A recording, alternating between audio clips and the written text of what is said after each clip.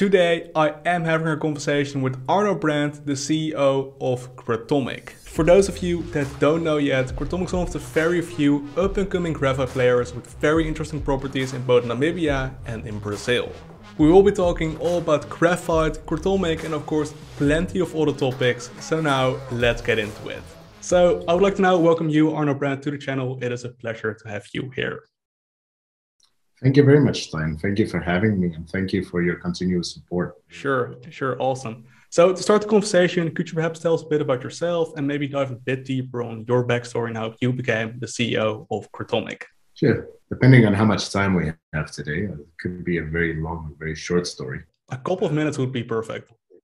I was the original founder of the Aukam graphite deposit in Namibia in 2012. I stayed on as a project manager on the project at that point in time. I was working for a boutique bank as chief metals, head of metals and energy trading for a company called Boswell Capital, Boswell International. Particularly, that firm was probably the largest or second largest uranium trader broker in Canada. We worked for a bunch of utilities. So at that point in time, it was not possible for me to endeavor to take on a CEO or officer role. We continued to steer the project forward from a consulting basis, project management perspective during the course of 2012 over through to 2016. 2016, I retired. I joined with a former partner of mine called Sheldon Inventosh. At that point in time, we became co-CEOs. Spent a lot of time and effort in Gratomic in building up the pilot facility at that time on the Aukam graphite mine. We did a lot of research and development into the graphene industry at that time until we realized, the graphene industry really isn't poised yet to, have that massive acceleration of, graphite into the market. So they steadily, stopped putting money into the graphene R&D. It's not that we completely sidelined it. It's just, there's, so many graphene companies out there that you can pick from.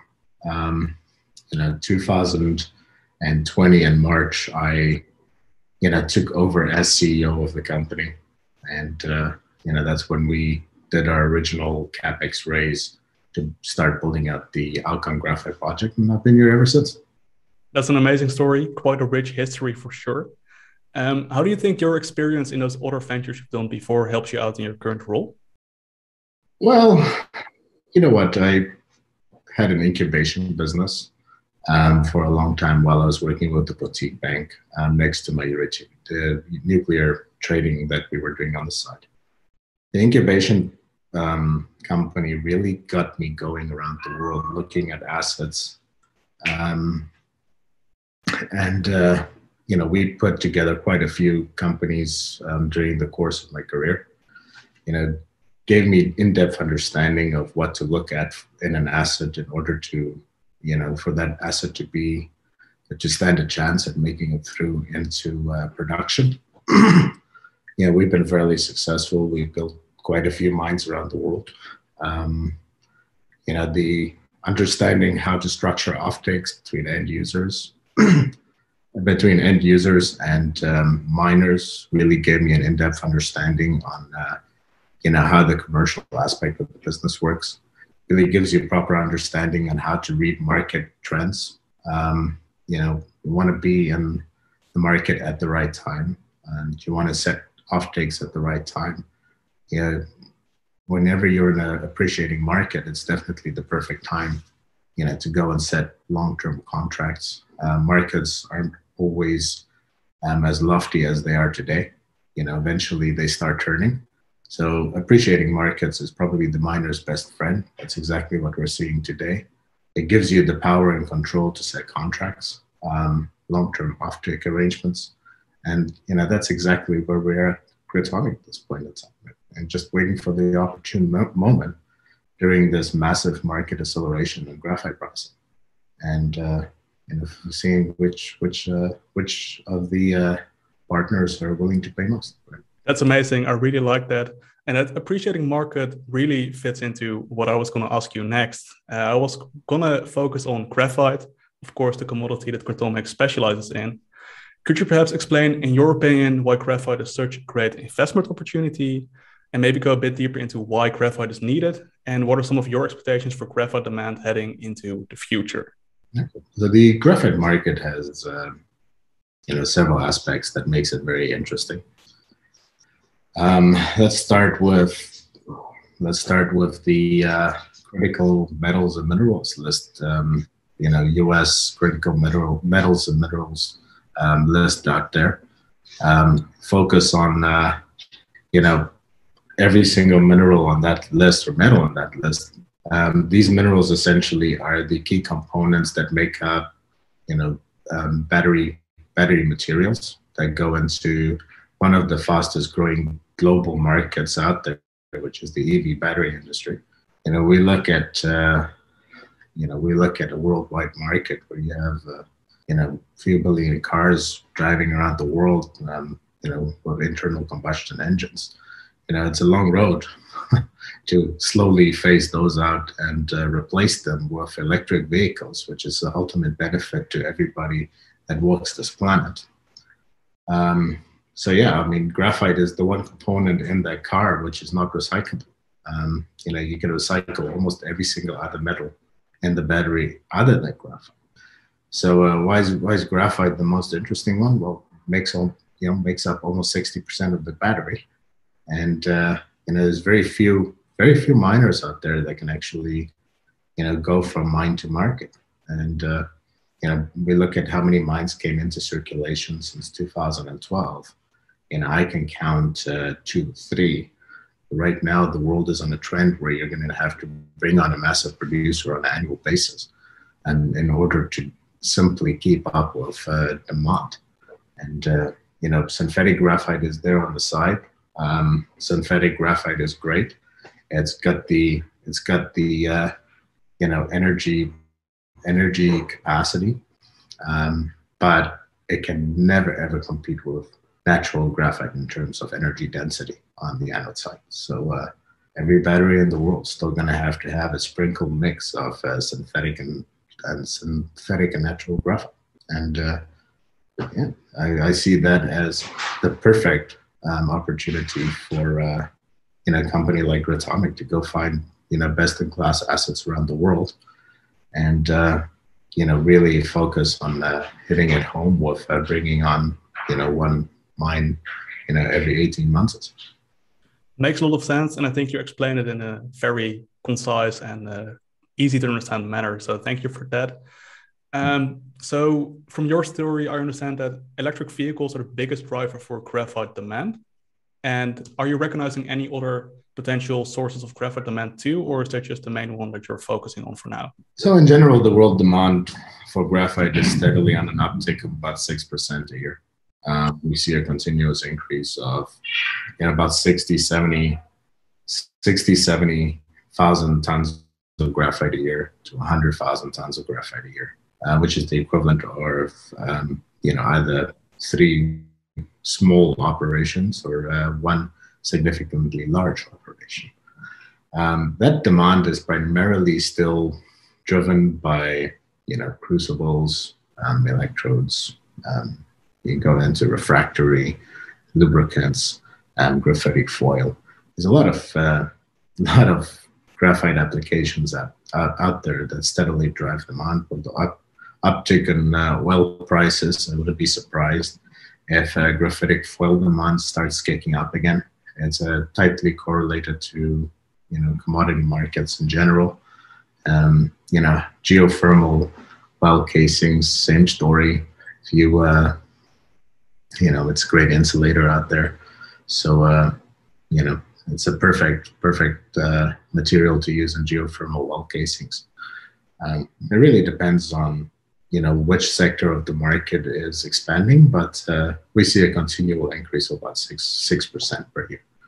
And the graphite, the anode market as a class within the graphite space is increasing. It's expected to increase, probably about 3 or 4-fold over the next 5 to 10 years. So it's a very attractive case in many regards, but the electric vehicle industry is just going to overshadow any other application. That is quite amazing to be able to pick your brain regarding the bull case for graphite. But of course, there's also the other side of the coin. There's also the bear case we should talk about. Two concerns I often hear online are solid-state batteries as the first one and different potential anode materials as the second one. Could you perhaps dive a bit deeper into those two, what your opinions of those threats are, and do you think they are serious enough to impact graphite demand heading into the future? So solid-state batteries is a technology that still requires a lot of research. A company like Gratomic obviously has its eyes squarely on that market. It still requires graphite to a certain degree, but how much we probably wouldn't know for some time until it's actually a real commercial concept. But we keep our minds fairly open to all new technologies coming in. And, you look at silicone batteries, yes, they're great. Silicon is a known additive in, natural anodes that are used in lithium-ion batteries today. It's no secret. It's a great material. Once they come up with the, pristine formula on how to contain that massive expansion index on silicon, I probably imagine that it will be a very successful anode material. But again, the world's not there yet. I mean, it's still a fairly small market. And, for now, we stick with what works. And, the thing that will probably end up working best, as we've seen in the past, is a combination of, graphite material and silicon material together in a battery. And that's of course the perfect hybrid. Right? They have both great characteristics to add, and why not? There's a lot of expanse, opportunity in the market, and the more technologies come on board, the better. And we just make sure that graphite forms the basis of it. So now we've crossed off graphite as a commodity. Let's focus on Gratomic as a business. A lot of the viewers might not be intimately familiar with Gratomic. So could you perhaps explain the two facilities you're currently constructing in Namibia? By all means, yeah. So the Aukam graphite vein graphite asset in Namibia is one of the highest grade graphite assets in the world.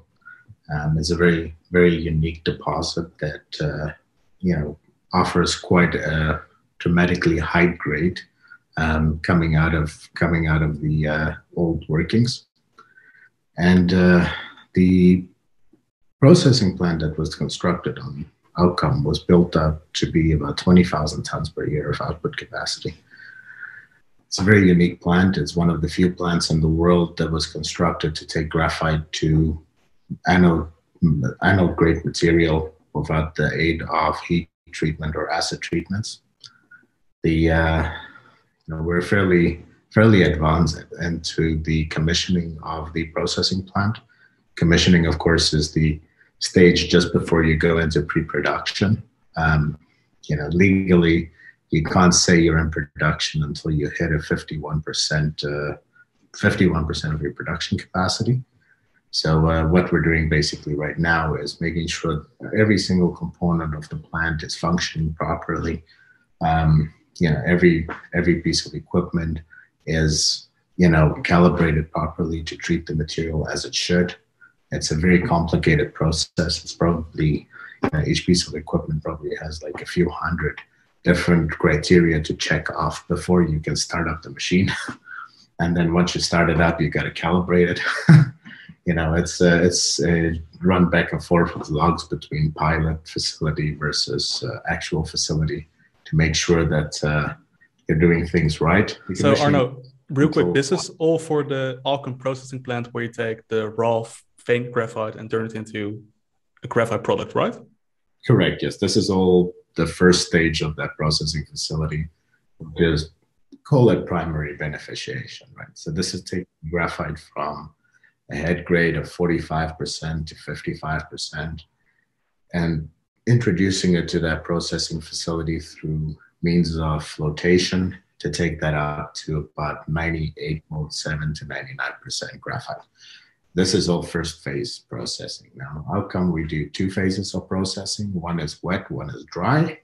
So after this graphite product runs through the wet circuit, it comes into the dry circuit. And the dry circuit basically is where the real magic happens.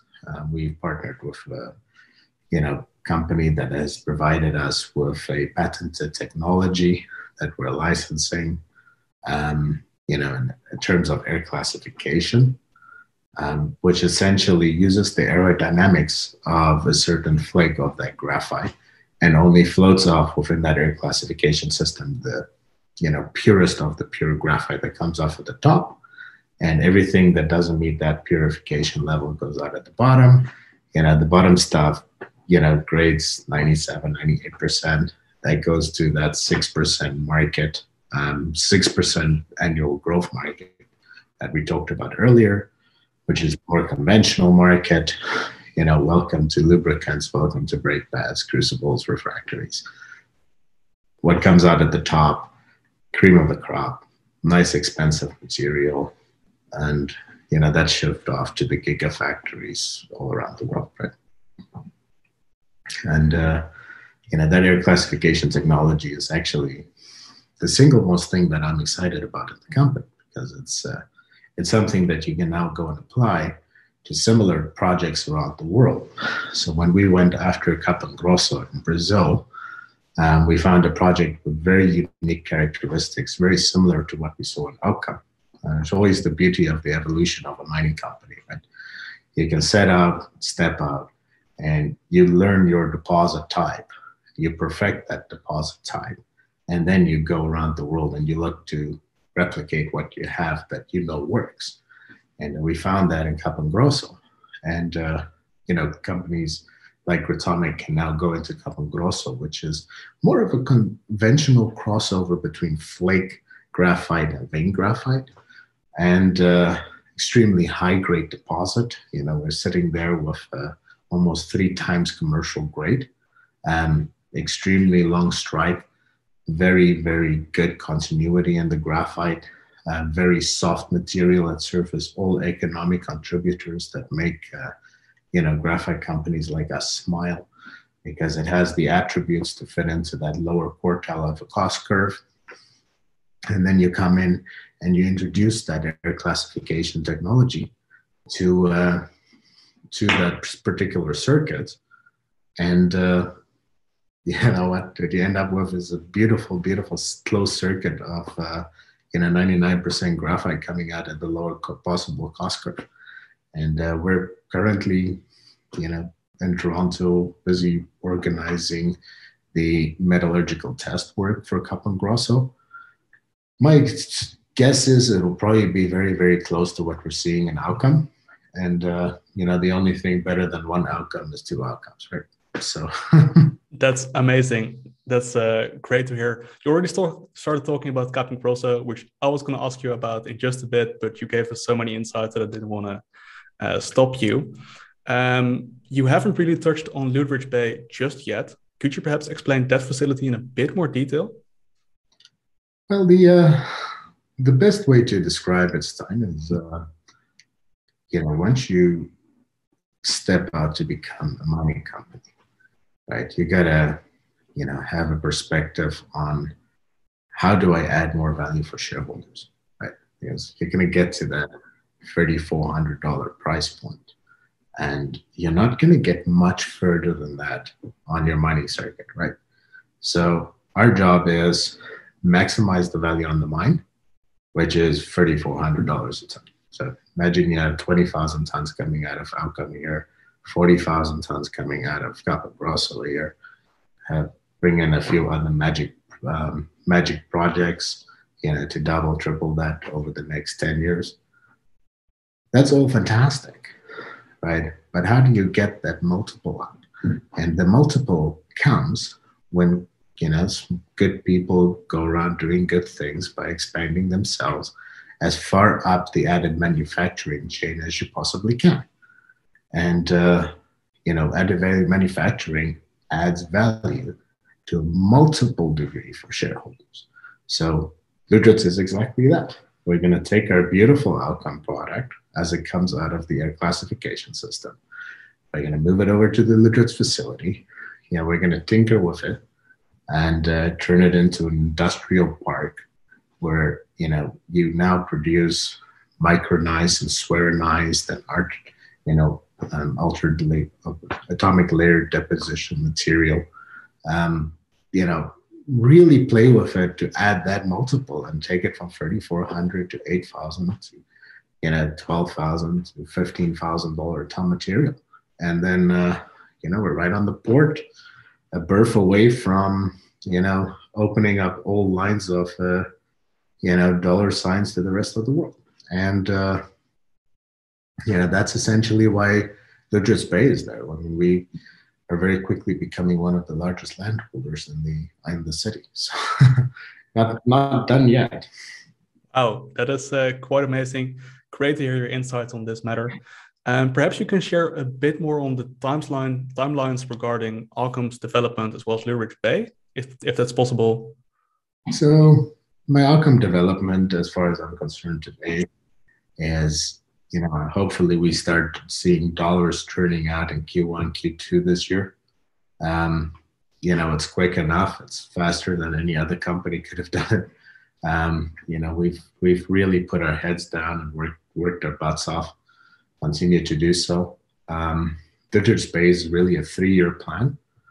So right now, what we're starting to do is do the general layout, do the general design of an industrial park where we can really come in and tinker with the graphite after processing. I really focus on that anode material post-processing. Our partners at Forge Nano, which we'll probably discuss later, they're really going to help us a lot with that. Looking forward to using that ALD technology in Luderitz, and of course, hopefully facilitate that through means of solar power, keep that footprint nice and clean, and so on and so forth. That's amazing. Well, those are actually 2 questions I was going to ask you. Solar power, which you of course released a news report for in April 2021, I believe. Could you perhaps share the current state of affairs regarding solar power and Aukam? So, I really got to thank the world for the greener push.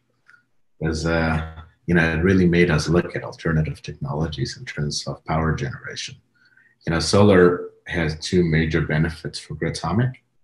It takes us away from diesel, which is expensive as hell, and puts us into something that's closer to 5 cents a kilowatt hour. So thank you for the green push. But it also really reduces, carbon emissions and brings Aukam something that's really close to all of our hearts and is leaving a better tomorrow for all our kids and future generation. Right? So it definitely forms a major part of our principles and values in the company. That is awesome. And you also already started talking about Forge Nano. Perhaps you could dive a bit deeper in the partnership you guys, Gratomic and Forge Nano, are having, and what that ALD layer coating enables you to do with your products. So, no surprise, Gratomic is a very forward-looking company. We like, keeping our eyes on the future in terms of changes that are happening in our space. And Forge Nano was exactly that, right? Forge Nano was that beautiful technology that came in that could replace traditional carbon coating.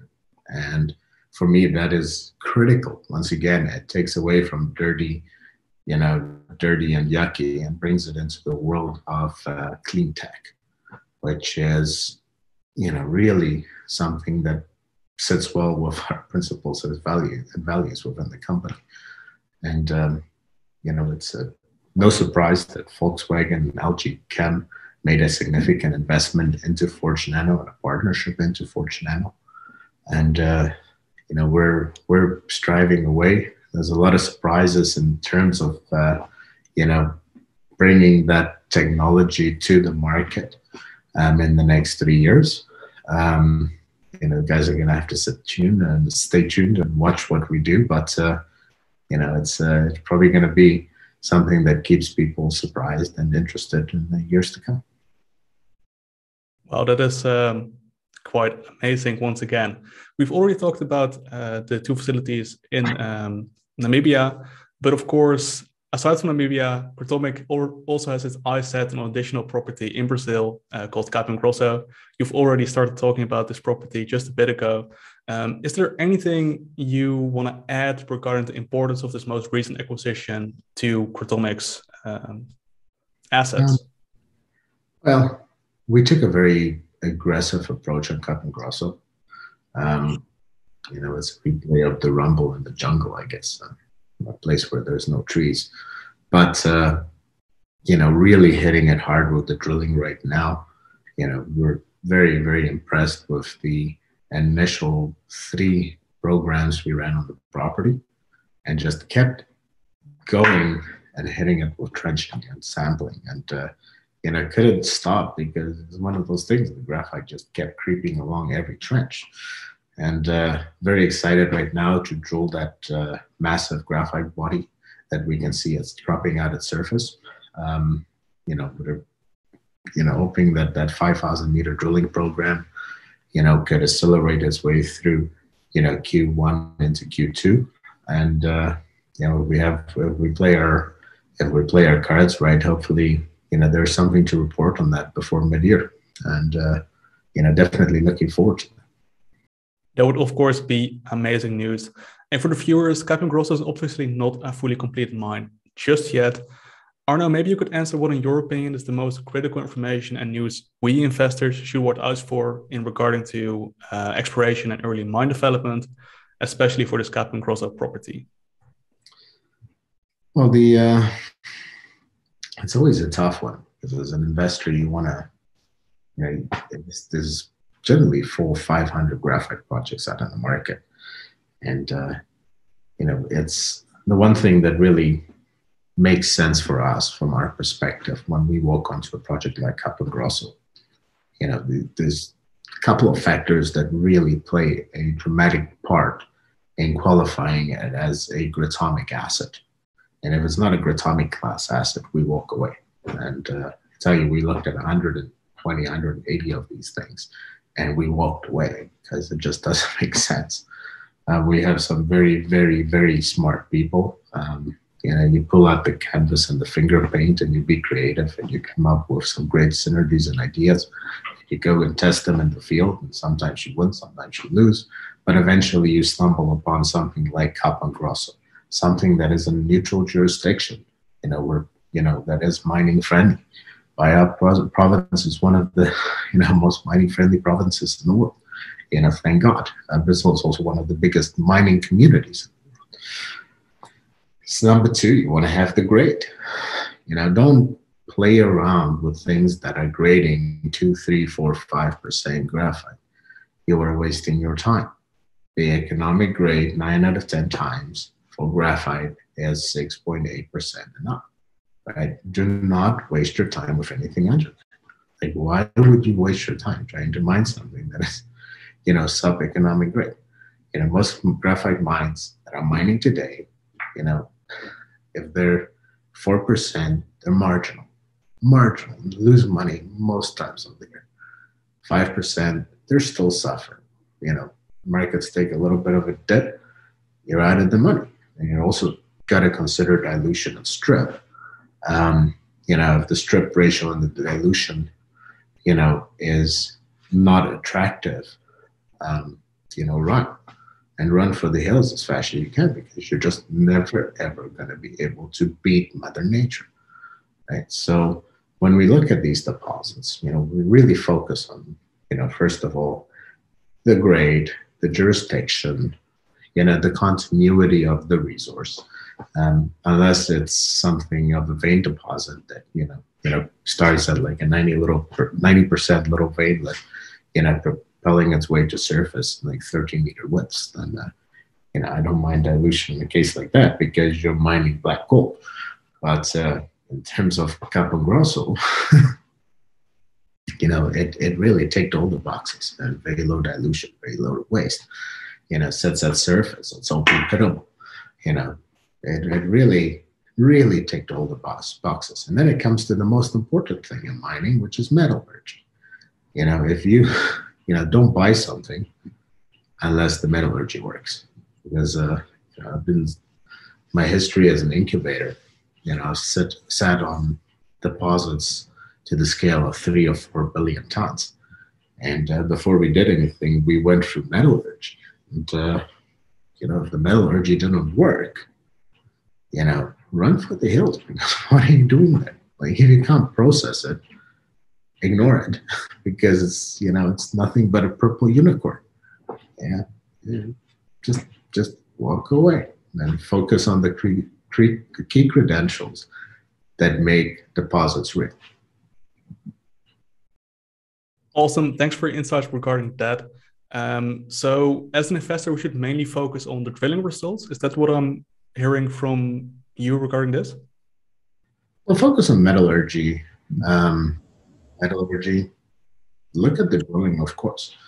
Of course, at Aukam, we did things completely backwards.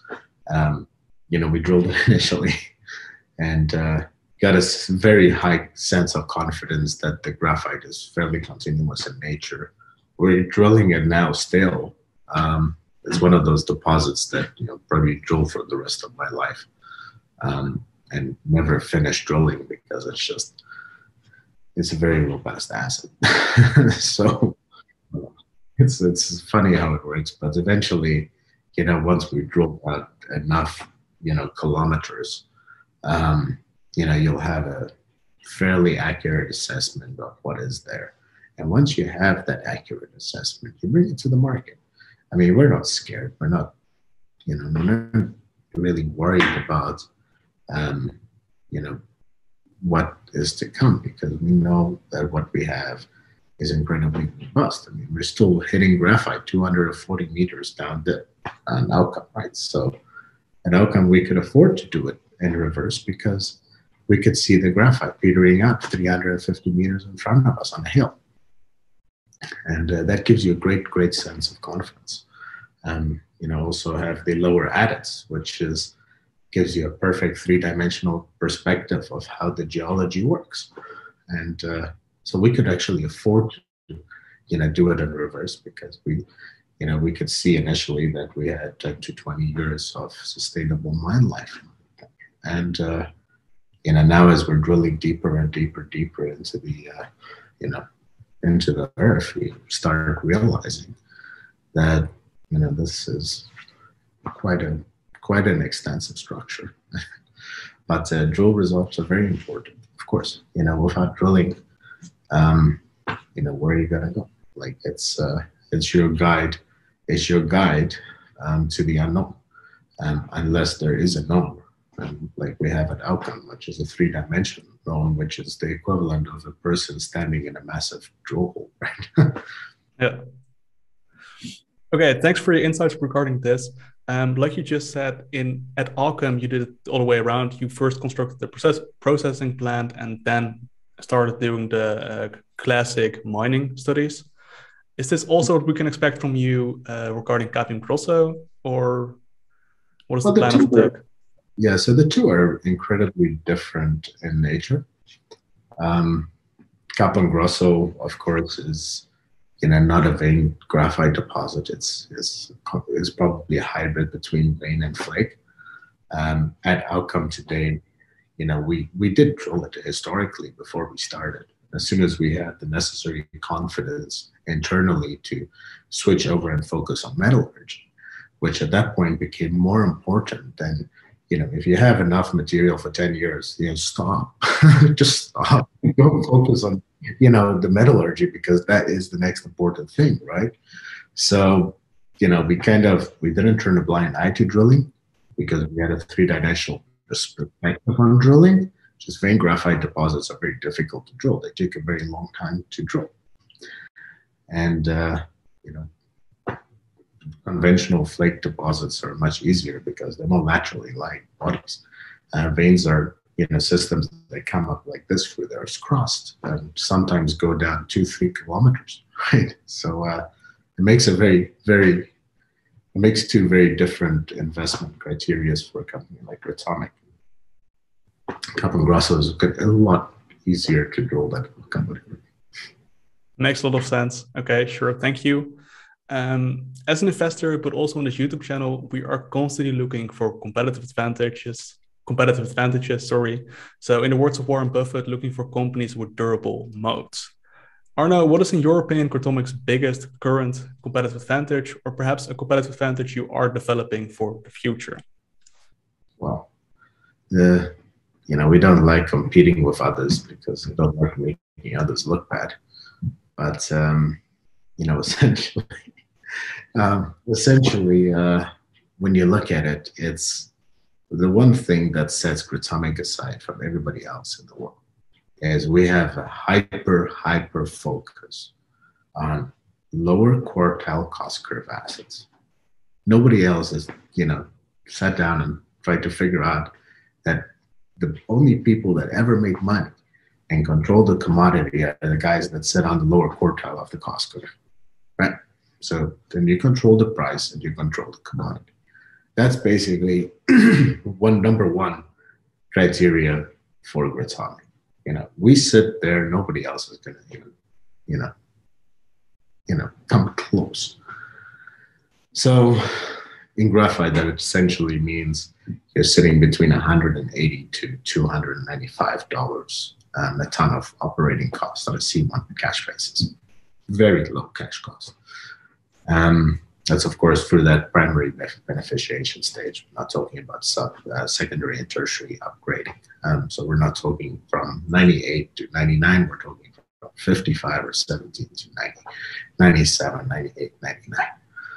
So that is our number one, I would say that is our number one, competitive edge against everybody else in the market. We have a hyper focus on those type of assets. And then we have, the equivalent of a superhero team that can just, it's like the bloody Justice League of graphite companies, right? It's just, go out and, take on every single challenge the world throws at it. And we step out and step in. And next thing you know, the guys are throwing concrete.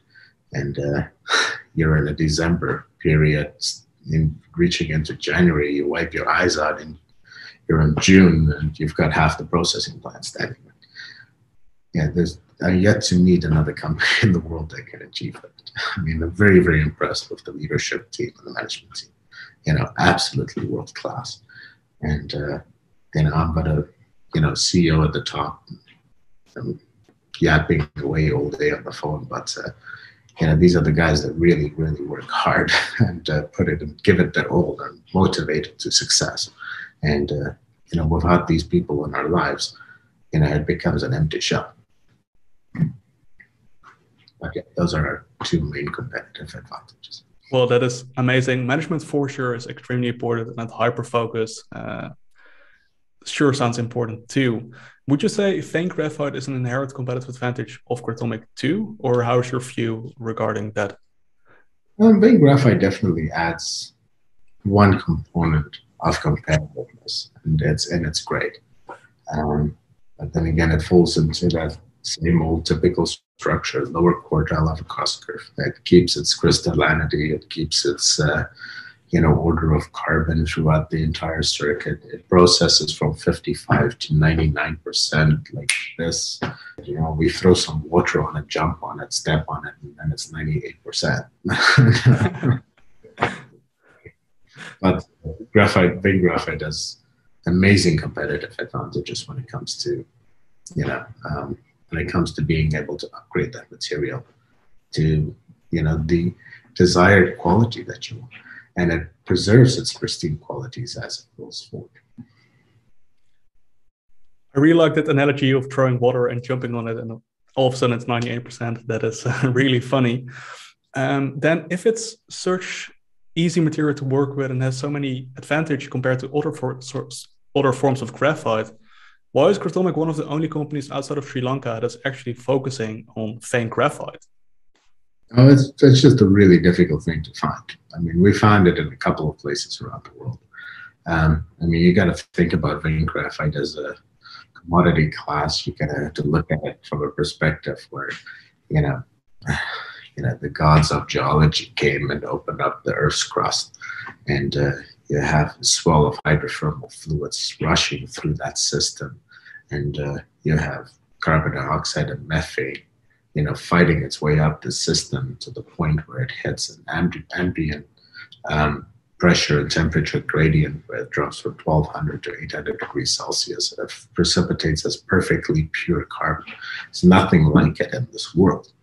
But oh God, how many places in this world can you go where you find a case where the gods stripped open the Earth's crust and brought up these hydrothermal fluids that precipitate hydrocarbon.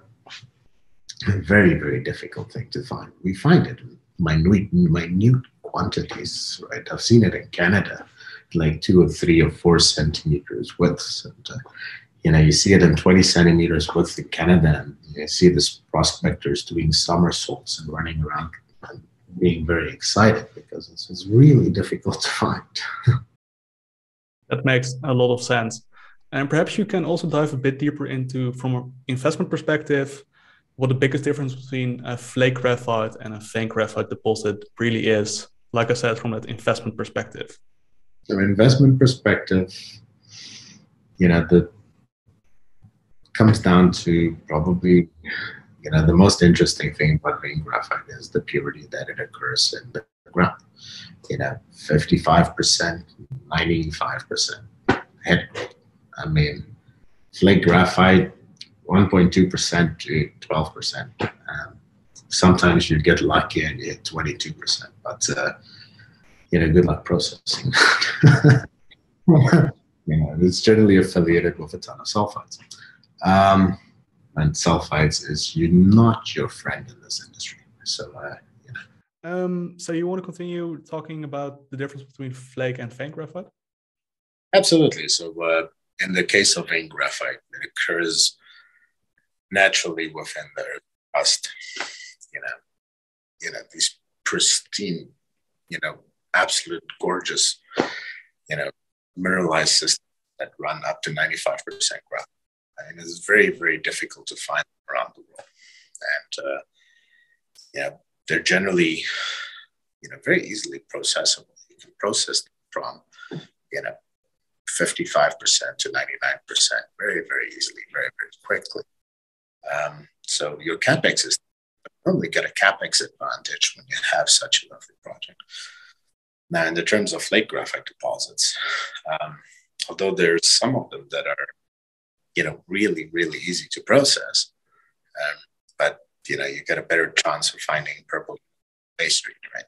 It's very difficult to find these beautiful types of deposits of flake graphite deposits. And the problem is they're great, 1.2% to 22%. Very seldom in my life have I seen deposits, flake graphite deposits from all that 22% graphite. So in this particular case, vein is just the superior, natural occurring graphite to mine in the industry.